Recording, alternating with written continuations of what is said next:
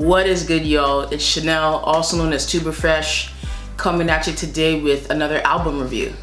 I'm so excited to bring you guys this today. It's a couple artists that I'm friends with and that I enjoy, and I think is doing really cool stuff. I mean, I think once you hear this album, and if you already have listened to it, you'll know that it's something that's really unique in our brass world. It's danceable, it's fun, it's high energy. They're doing interesting things, and I think it's a really cool discussion that we had. I want y'all to hear it for yourself, and I really want this to be somewhat of a, you know, kind of tribute to younger musicians that are brass musicians, whatever type of musicians that are up and coming and trying to explore beyond, you know, their classroom or their private lessons, or, you know, and beyond the classical canon. And if you're that person and you're looking for that and you're trying to dig deeper, this is for you. This record is for you, and you should definitely check out these artists on an individual level as well. Okay, let me get started. As always, I'm gonna pick up my cell phone and read from it as I just kind of read a little bit about Reginald Chapman and Darius Christian and their album, their EP called Wake and Tape. So here we go. Here's a little bit on Reginald Chapman. Dr. Reginald Chapman Jr., put some respect on his name, resides in New York City as a low brass multi-instrumentalist, composer, and educator. He received his BA in classical bass trombone from Virginia Commonwealth University and his MM and DMA in jazz bass trombone from the University of Illinois, under the tutelage of Jim Pugh. Reginald enjoys interfacing with a variety of situations and genres. His career includes a long list of studio credits, extensive touring with bands like Lucky Chops and No BS Brass, and indie rock groups like Foxygen, as well as on Broadway with Frozen, and classical and jazz performances with Holenbeck and Argue. When not touring, Reginald teaches and schedules his own performances. In 2018, he released his debut album, Prototype, praised by Downbeat and Spotify State of Jazz, and featured on Fox's Empire. Reginald is a BAC artist and plays on a custom prototype model bass trombone that he worked to develop with Mike Corrigan. Really cool. That he also has a bass trumpet, a BAC custom bass trumpet as well. And let's go to Darius Christian. Darius, Baltimore raised and Brooklyn reborn. Darius Christian is genre-bending force of nature with fresh, brassy, agile trombone stylizations, rich vocals, spoken word, and a ton of energy. You've heard him with Macklemore, Miley Cyrus, Jonas Brothers, Solange, Adele, Rihanna, Bastille, Ricky Martin, Macy Gray, and Andy Grammer. You've watched him on America's Got Talent, The Tonight Show, The Good Morning America, and Saturday Night Live. You've heard his scores on Vice. You may have seen him in campaigns for Nike, Adidas, Tommy Hilfiger, and a ton. He's also a model as well. And he does composition, film, modeling, media. He's just an all-around Renaissance guy. So they collaborated on this EP during the pandemic, and they talk a bit about that in this interview that we have here. It's really cool, really fun, upbeat, energetic dance music, sometimes based on hip-hop, based on like kind of Dilla-esque beats, drum and bass even, and like maybe even some, I think, a bit of techno and house music. So it's really dope. Let me just read a little bit about the EP. Inspired by 90s cassette tapes listening sessions, New York City-based brass instrumentalists Reginald Chapman and Darius Christian turned their deep pandemic video hangouts into immersive remote writing and producing sessions. So I just want to give you a little taste on that. Really, you gotta dig in yourself and listen, because it goes by like this. It's only 22 minutes, but it's super fun and energetic. And I mean, listen to Darius's voice on one of my favorite songs. I think it was the first single that they released, called Wide Eyes. It's beautiful, and just the mixture of these two minds together was really beautiful. And I want to introduce you guys to Reginald Chapman and Darius Christian. Collectively, they did it under Pressure Fit, and I want to introduce you guys to their album. and their EP called Wake and Tape. Here we go. All right, so what up, Reginald? What up, Darius? I'm so excited to see you guys this morning. Wake and Tape, that's what we're doing right now. That's the name of you guys' recent album, and it's really cool. I love it. When I first listened to it, it was just all like upbeat, uplifting music. I love you guys' vocals on it. I love the sense of connection through it, like through the pandemic, and I just love that it was something that was inspiring and uplifting, and I love that, you know, two of the Black trombone players that I know got together and did something cool. So just walk me through like the process. How did this even happen? I know that you guys created this during the pandemic, but how did it work out? Were you sending files back and forth? Did you meet up in person at some point and do this? How did all these ideas, I think really cohesive ideas, work out together when you're kind of, you know, far apart? How did it happen? I guess it's my go. Yeah, I think it started. I think it just like you and I, Chanell. It started with this like sort of like far off, amicable relationship via the internet, and you know, just like little small things here. No, yeah, what's up, blah blah blah blah. And I think I remember before I had even met Darius sent me a gig for something or other in New York. And I was in Urbana-Champaign at the time, and I legit was about to like buy a flight to New York just to take this gig that I would have lost money on, but it was cool. But yeah, I think moving forward, our first like time just hanging out together was at like his partner's cousin's show or something like that at Pianos.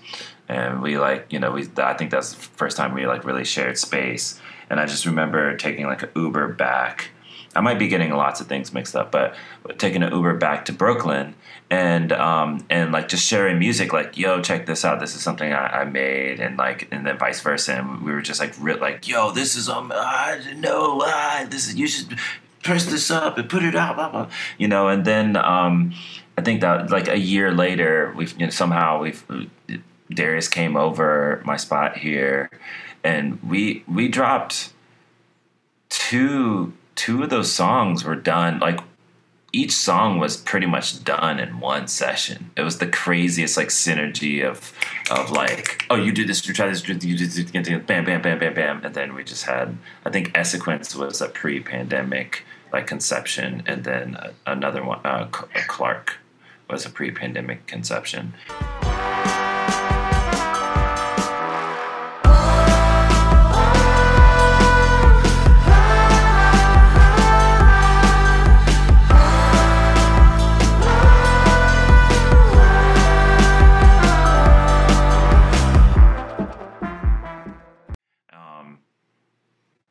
And then we,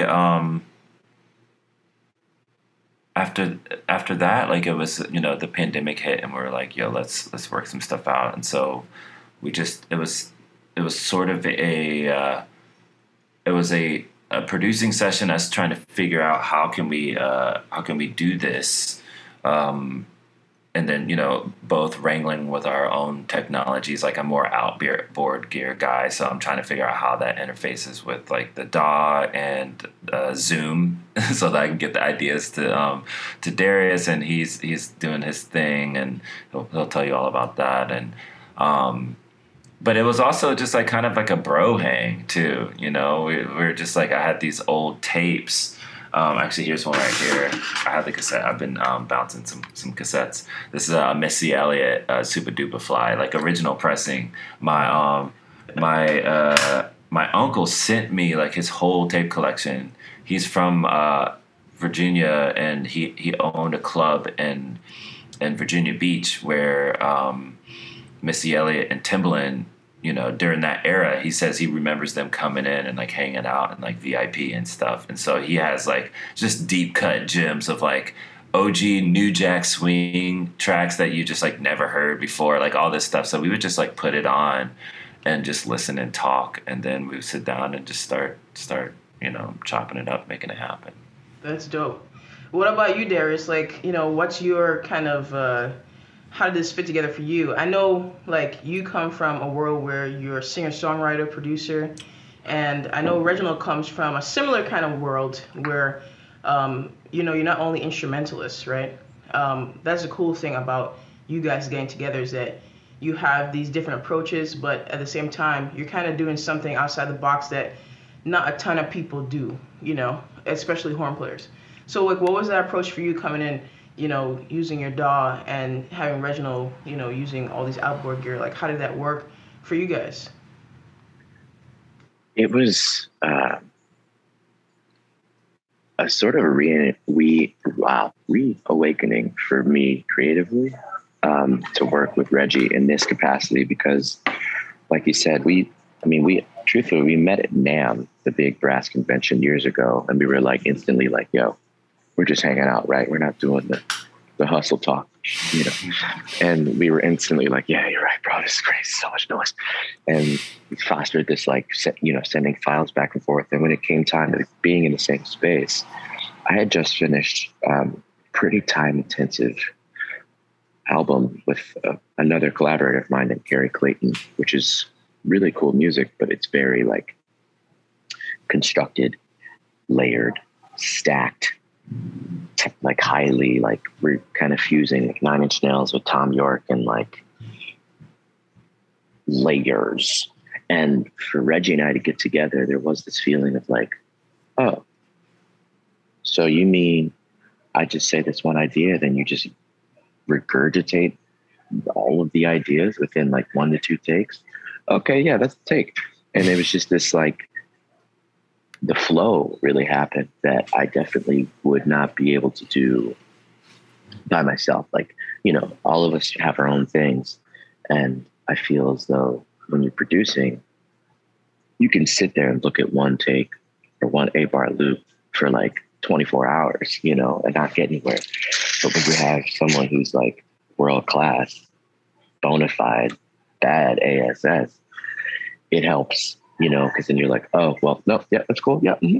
And just, you have to keep going. So for me, it was great because we started just shaping these little scenes and little films and little vignettes and little like characters. And it all started from listening to some really cool cassette tapes that we would then like trace ideas over.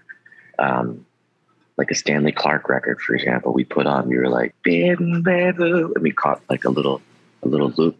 You're like, oh. So then we like reproduced that loop. And then ultimately didn't use it and went with this whole other thing that came out of that. So this project was like new ideas and new ways of working came out of this.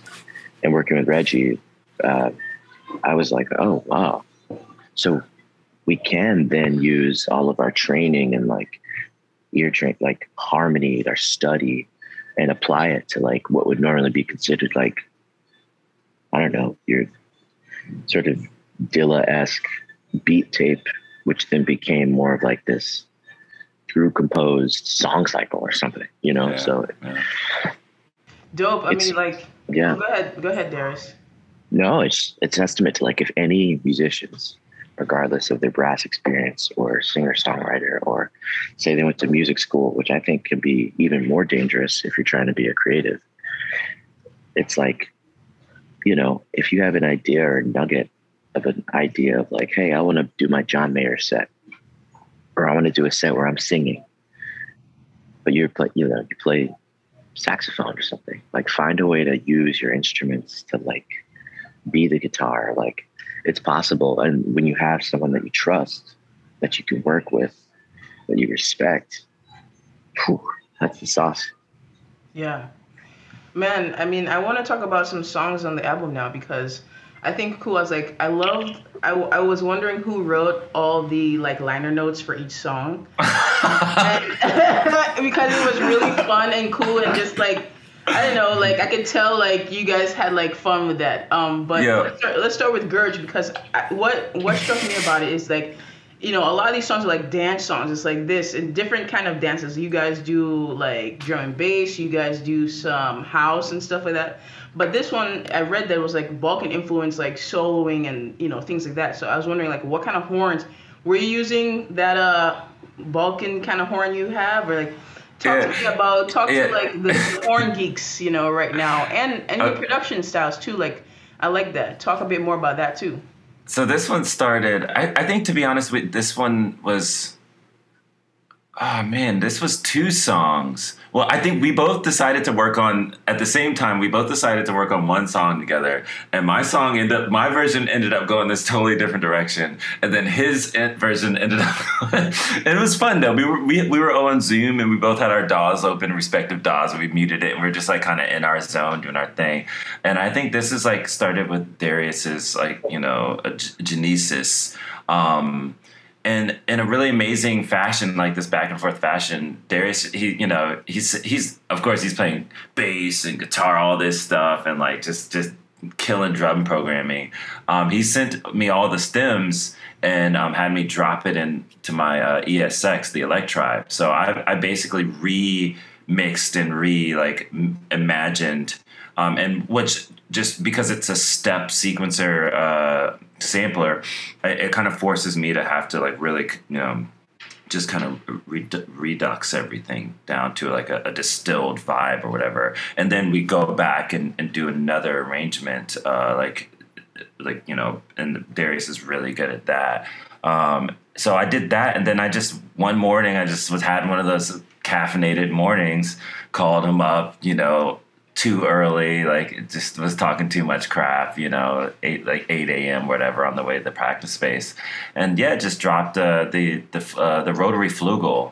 It's actually a horn. Josh Holcomb gave it to me. He's really into the like Balkan stuff and all that and everything. And he was kind of shedding this horn. He bought a better one and he just gave it to me. And I, for some reason, I can somehow play it. I put a tenor horn mouthpiece on it, which means that I have to like really tell it what to do. I don't think it's supposed to. It's from like the 20s or something, where, you know, when they were doing those different tuning systems. So I actually have to pull the lead pipe all the way out and I play it in A. It's not in B flat, it's in A. So like I basically have to pretend like that I don't actually transpose. I just pretend like the song's in a different key. I guess that's transposing, whatever. And I just did layers, just laid down, you know, my fifis for like a good like 3 hours. You know, recording over and over and over again. And that horn just lends itself, because of the setup, to those types of Balkan embellishments and all of that, and all that stuff. And then, you know, we take all of that and I'll just drop all of these stems to Darius, and he like did a nice scrub up of all of this stuff. Like, you know, the Electribe adds a lot of really nice, fun, soft saturation and everything. And then we kind of built out the arrangement from there. Lots of cut, copy, paste. Like, you know, we do these on Zoom sessions, and you know, and it'll go through like 3 different. It went through like 3 different iterations where like, oh no, it needs to be distilled. Actually, I recorded it almost twice the speed. I was envisioning it like way too fast, and so all of that stuff was like slowed down, Verisped by like 40 clicks or something crazy, and to a sweet spot. Sorry, Darius, I'm giving up all of our secrets here. But it was Verisped, and it sounds great, and it created an amazing vibe, and I mean, that's just like the tenor of the whole album, and the whole collaboration in general is like it's always a yes and, which is beautiful. You know what I mean? There's no, we don't really throw speed bumps at each other for the most part, and I think that's you know, that's boss, and it makes me excited about working with Darius on various items, including something we have coming up soon. Dope. I'm excited that you guys are working on more music together. It seems like you guys have a really cool connection, and like the vibe is there. And you know, I think one of the first singles, or the first single, maybe I could correct me if I'm wrong, that you put out was Wide Eyes, right? And I just love Darius's voice. It's your voice on this, right? I just love Darius's voice on this. I just love how it feels. There's a texture to it, especially like the other layers, the underneath kind of like voice coming into, and like how did this happen? Because I think it's a really beautiful song, and I just want to hear about like how did you guys work on this? Like, your eyes are a star's light, bright like moonlight. I'm in love. Your eyes are like stars in the sky. Moonlight, I'm in love. I must have said 1,000 things. I float at sea, no shore. My temper tantrums run away. Love is the cure. I won't forget it. I can't regret it. Your love is precious. Diamonds and pearls, searching for daylight. you know. Wow. I love that the music is connecting with you and that you're feeling texture. This was such a process. We spent so much time trying to give this music vibe and texture, and it's great that that's coming across. Truthfully, I think we both had a conversation before the song, and we were like, you know, it'd be an amazing challenge is to write a love song. You know, and my dad has been calling me for years. He'd be like, yeah, man, I see you do all this brass pop, you know, doing all playing on TV, but man, when you gonna write a ballad like Luther Vandross? When are you gonna give us a Luther Vandross ballad? And I'm like, bro, it's like the hardest thing to do. And realistically, like, I love my partner. It's been a beautiful relationship. It's had its ups and downs. And he said this in a period of like one of those stupid, like, you know, partnership. You're still figuring your relationship out, kind of like conflict. I'm like, how am I gonna write a ballad about love? We're in the middle of a pandemic. We're like at each other's throats. We're stuck in a one bedroom in Brooklyn. And it just was an experiment. Like, okay, what do I love about my partner? What does Reggie love about his partner? And it kind of went down to like eye contact, connection, and what that means. And then what the visual, like what is happening, and you go deeper into someone's eyes. Like, and then we just had a day where Reggie and I like pulled up a Google Doc. And I was like, okay, we're going to talk about what this movie is. What is the scene of this movie? And we put down words. We just word vomited. We were like dock, ocean, moonlight, stars, tide, water. Just there's a whole thread where we just like, we kept sculpting. And this song took a long time for us. This was like the most intensive process for us, because I think we had to tap into some emotion. And then for me, vocal days are pretty intense because I have to basically get emotionally and spiritually naked and like perform this song and connect to it. And yeah, this was like I'd say the biggest challenge off of the album. Because when you connect emotion with music, that's when you're starting to make, that's what's separating it from, like, I think that's why people love Frank Ocean and Solange. Like, don't touch my hair. Like, that statement. And I mean, there's so much to that. So, you know,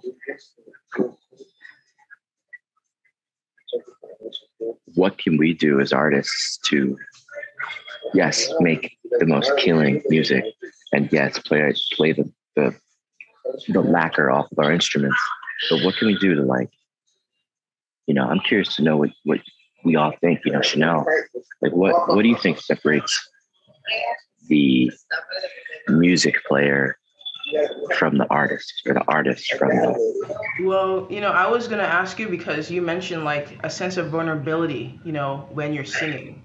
And I feel like the voice, you know, just like you said, looking into like your partner's eyes and this connection, like, is the human voice, like, I mean, I feel really connected to the tuba and singing through it, but is the human voice, like, for you, just a different outlet, a different feeling emotionally for you than it is like coming out the trombone. Like what is that like? You know, I think that so many trombone players, brass players, whoever, I think they're a bit scared of using their voice. I think they're a bit scared of like, well, what does my voice sound like? Is it good or is it not good? And what's a good voice and what's not? And I'm just curious to hear like, is that like a more vulnerable kind of place for you? You know, like how does it differ from like putting the horn on the face and expressing yourself and just coming out vocally? Well, I feel like foremost brass players kind of have a vocal cheat code, because in order to play the brass instrument, you need to be able to sing the part. Like I just think of Joe Alessi, like consummate Joe Alessi, saying like, if you sing it, you can play it, but make sure you can sing it. You know, there's some great master classes where he's Arnold Jacobs, yeah. Right? Mm-hmm. The song is, what is it? The brass song? Song and Wind. Song and Wind. Song and Wind, yeah. Right? So for me, I think about Reggie in this album. Like Reggie was doing some like vocalization in one of our sessions. I was like, what are you doing? What is that? He was like, man, I'm like, no. I was like angry. I was like, record that. Yeah. Because, like, more TMI. Like I'm giving up all my secrets. I've gotten into the habit, especially over COVID, like slowing down, trying. I didn't, you know, I wasn't as muscle bound on the instruments as I had been. And so I would just do these things where like I would do a take and like, what am I hearing? And I'm going to play it. And if that means it's just chill and palatable, you know, I'm going to double it up, and that's just what it is. And a lot of first takes too, like maybe there's a little bit of spittle in there or whatever, like, you know, really like honoring that. But I also started, I've been just singing whole takes. And then I would go in and I would break it up into 2-bar phrases, and then I would play it, trace it with the horn, and then delete the vocals. And so some of that was actually me just like I was singing the thing, because again, if I could sing it and connect with it here, sometimes it actually would be harder to play here, something that I wouldn't idiomatically play here. But on the other side, like I'm just thinking if it's coming from here and coming from here, then the audience and the other people listening, it would hit those centers as well, you know, even though I was going through a different medium.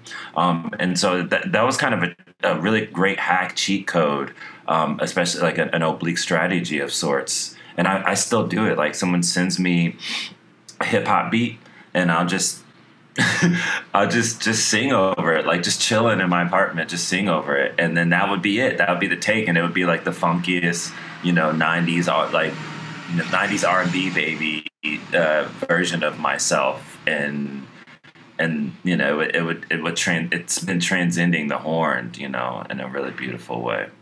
Yeah. I feel that, like, I do a lot of that too, you know. I just feel like naturally it's just where I want to be is going to come out naturally for my voice, rather for me than my horn. And then I do exactly what you said. I delete the voice most of the time. But it's funny when people ask me to collaborate, I will put my voice on it, and then they're like, oh shit, can we keep that? You know, so I'm like, okay, you know, but it's always like, I'm always like, let me replace it. But I think sometimes listening to yourself or listening to other people and be like, nah, like what Darius is saying to Reggie, let's keep that shit. It's just like, I think that was on, I think I heard your voice on Gurge. I think it was, I'm not sure, Reggie. But there's this overpowering, like, you know, guttural connection to the voice, especially like when done with conviction.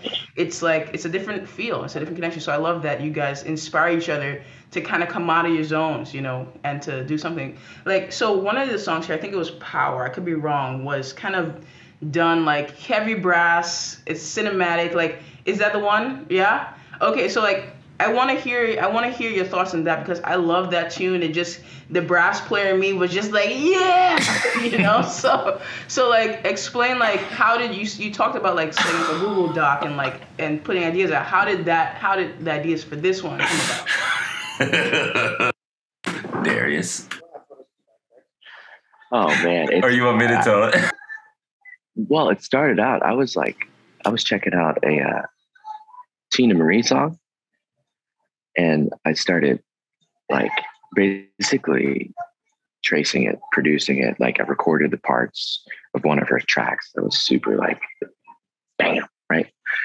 And then deleted all that, but maybe kept some of the bass content, like bass ideas that I've recorded. Doom, boom, doom, doom, doom, doom, boom, doom. But it's so like the way that we work. This was one of these moments where Reggie, you got to help me out here. Like it was serious postal service. My version is more salacious than that.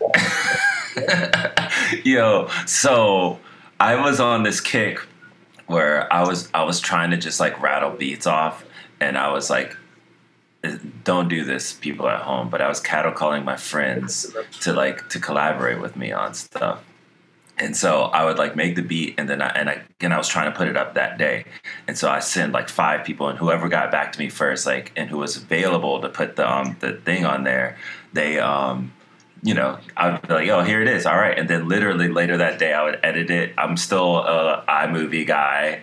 So I would edit it in iMovie and put as many cheesy effects on it. And I got some cool stuff that way. It was dope. It's just like, I mean, come on, pandemic, we're just in the whole, like, yo, how can I look at this screen a little bit different? Oh, this is a new perspective. I might as well have gone to a different country.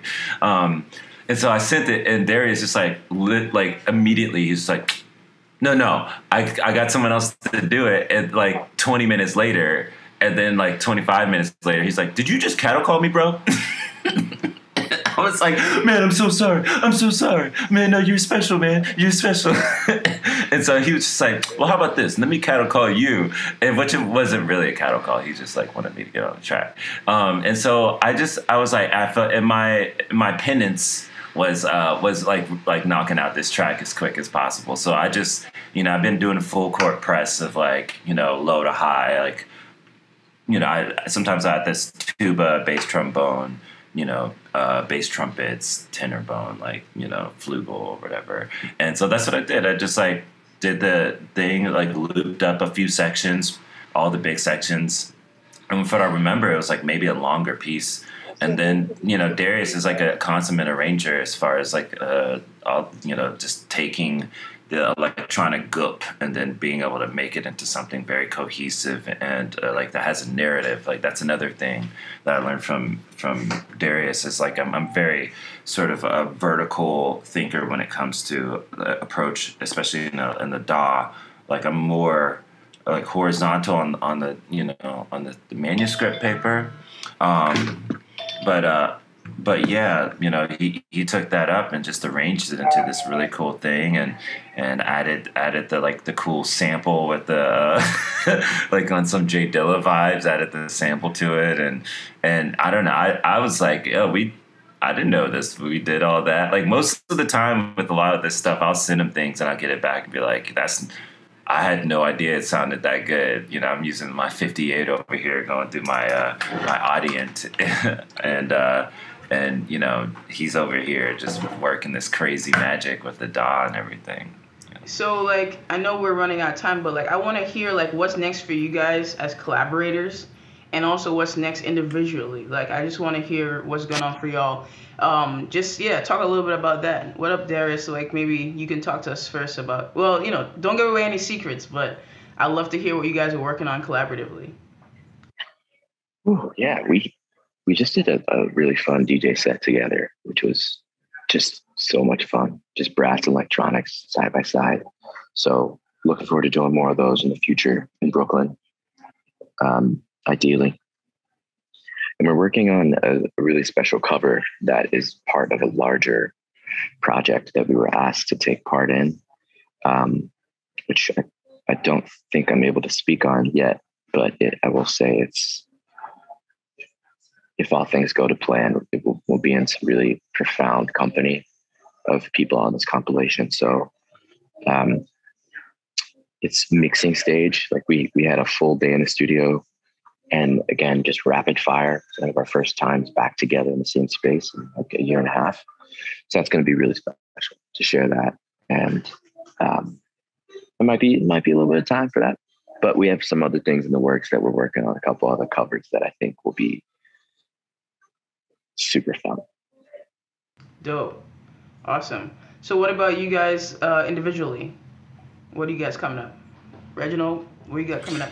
Yo, so I do want to say that, yeah, we got a whole folder of, you know, we've been calling it EP2, but, you know, I especially as we're kind of circling the drain on getting in a room together, like, you know, it's cool. I haven't had that focus with someone where I can just be in the space and there's not a whole lot of words happening. It's just like this mutual trust where you can kind of fall into like, okay, this is what, you know, when someone respects what naturally like comes into existence, like almost immediately without question, it kind of puts you in a space of, you know, like it's very cool and fun. So I think that EP2 is going to be real dope.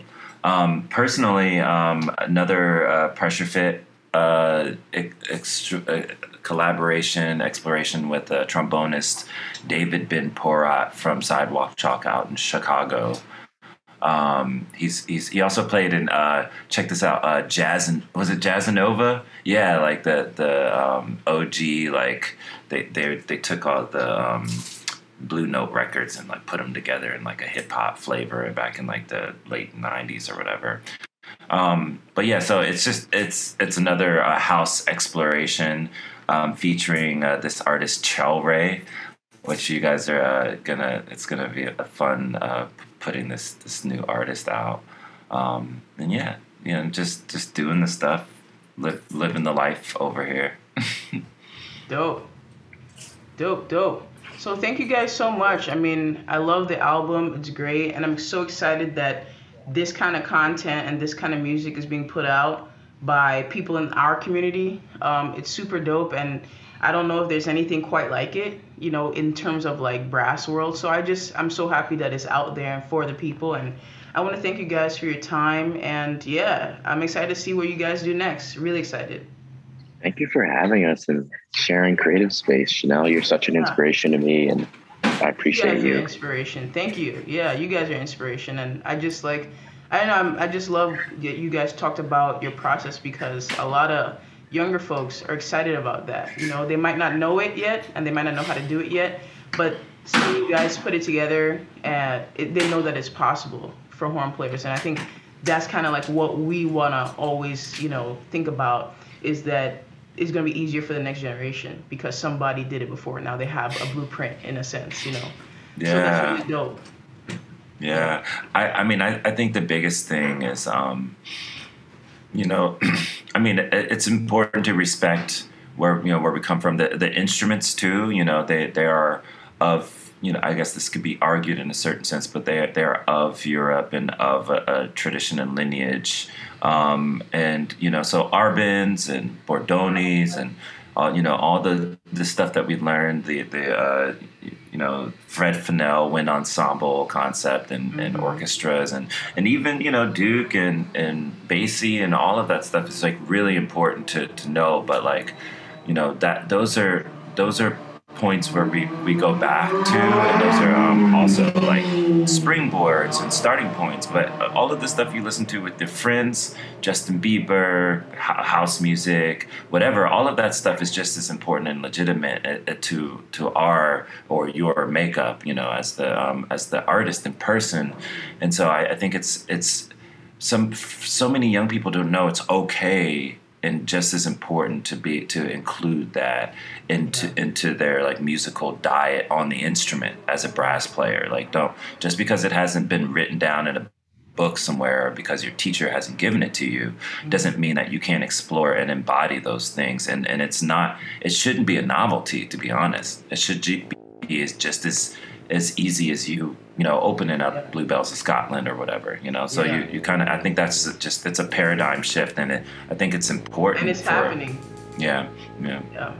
It's a shift, and it's happening, and that's what is so cool about just a project like this, is that we see that there's that training that you guys have and that we've all had, but there's this, you know, awakening or sense of like, I want to connect with me, with, you know, the person, the artist, you know, where I come from, you know, what I love, you know, and so much of that has to do with living in the 21st century, you know, and being being a musician in this era. And I think that you guys do that really well. And you know, I think that you got to do it more. And I'm excited. You know, I'm really excited to hear what you guys, especially the secret project. I'm like, what is it? I'm like guessing. I'm like trying to, you know. So keep me updated, and let's do something else when that comes out. All right.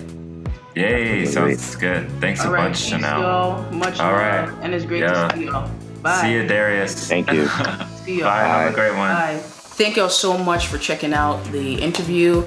Please like, subscribe, and comment on the video. It really helps out the channel. And of course, if you are doing a record or know of anyone that I should check out in the brass world, any type of brass, not just low brass, please let me know. Send me a holler, send me a DM, whatever it is.